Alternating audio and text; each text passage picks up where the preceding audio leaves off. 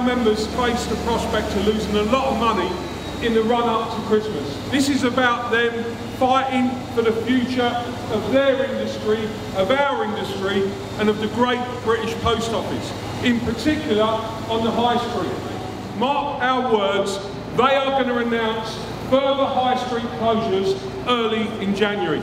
We're not fighting just for the Crown offices, we're fighting for the whole of the Post Office network, because without a revenue generating Crown office network, then the sub-post offices come under pressure as well. The government announced a few weeks back a consultation on the very future of the Post Office. And we're delivering here today over 70,000 individually signed postcards that have been collected from members of the public with their addresses written on it, all in the last couple of weekends since this dispute was announced. I have already in Parliament put down several written questions which were marked day ones, which means they should have got back to me last week. They haven't done so. Dave Ward, the General Secretary, and I intervened to put terms of reference on talks which would enable everybody to sit back for January and February and have some proper negotiations, including us suspending this action this week. And quite frankly, the door was slammed in our face.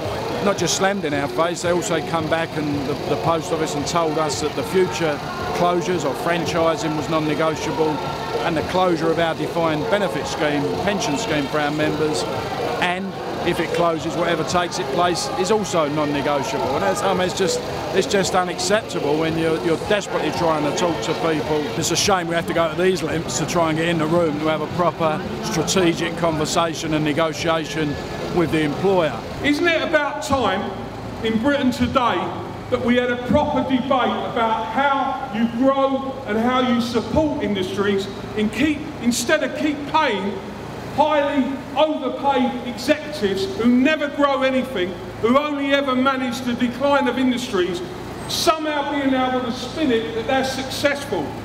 The Post Office and Royal Mail should never have been split in the first place. The retail and the delivery arm, in every successful postal administration around the world, those two have been kept together, and they've introduced new services to replace things like the decline in letters, increased parcels, technology coming in.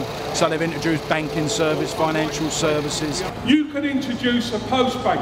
It's successful in France, made over £1 billion last year. Our idea of a post bank on the high street could be on the basis of supporting affordable housing projects. It could be on the basis of growing and developing small businesses. It would end financial exclusion in this country for millions of people who can't get access to banking services. A People's Post Bank could provide that. We used to have the National Giro Bank, which was then privatised in 1990 by the then Thatcher government.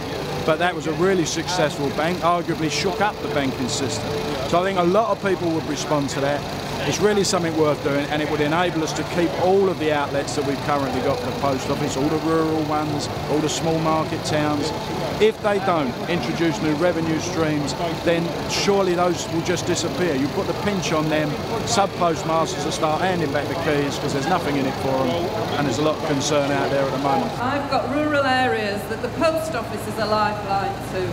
I know I've got deprived areas where there's low car ownership, where there are many reliant on benefits who would not be able to actually live their lives properly without the Post Office. It's an ideal opportunity for the Post Office to rejuvenate itself and introduce new products and services, thereby increasing its revenues and thereby reducing the need for any subsidy from the government. When they talk about they're not really closing them, they're only franchising them, what does that really mean?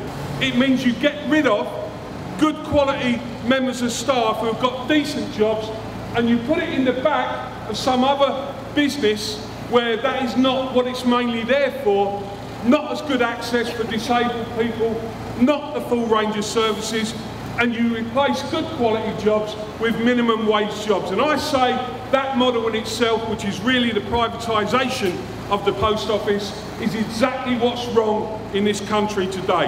500 years of Royal Mail this year. I went to an event, Prince Charles himself said the Post Office and Royal Mail, national treasures. Well, they will be buried treasures unless people stand up and defend that service, and that's what we're doing. The Post Office is a case study in everything that's wrong in the world of work, and we're here to change it, and we're here to say to the public, get behind this campaign.